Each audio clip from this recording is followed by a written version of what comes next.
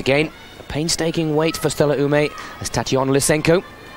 Well, as we reach the second half, third rotation, she was lying in third position. Miller and Gojin, first and second position.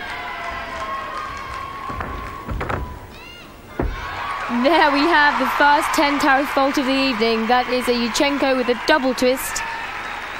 Very well performed, good flight, good legs, but just one step on landing. So the degree of difficulty of the highest. And possibly Hayley Lysenko seizing the opportunity to try and steal the lead away from Miller. Looking here to make up the mark, she knows that vault is one of her strongest pieces.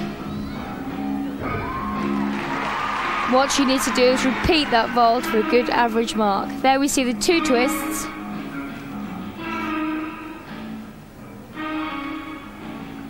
Cartwheel onto the board.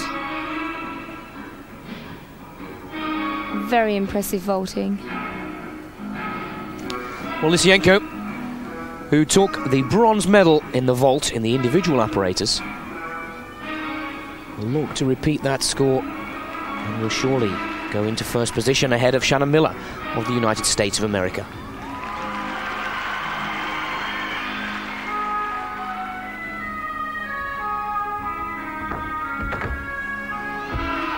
And that's even better. She'll be happy with that. Again, the Lysenko with a double twist. So Tatiana Lysenko representing the Ukraine, picked up that bronze medal in Barcelona, of course, representing the unified team. Each of the Eastern European gymnasts representing their newly formed republics, and that really was a wonderful second vault, and certainly showing no signs of nerves where so many are faltering. Lysenko seems to be going from strength to strength throughout this competition. Again, the cartwheel onto the board, good height, good flight, and a better landing.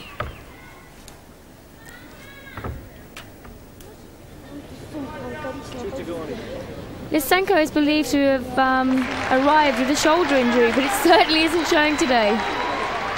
And there is the score, and as we anticipated, Tatiana Lysenko for the Ukraine goes into first position, 9.824, and Miller is now second. Gojin is in third position.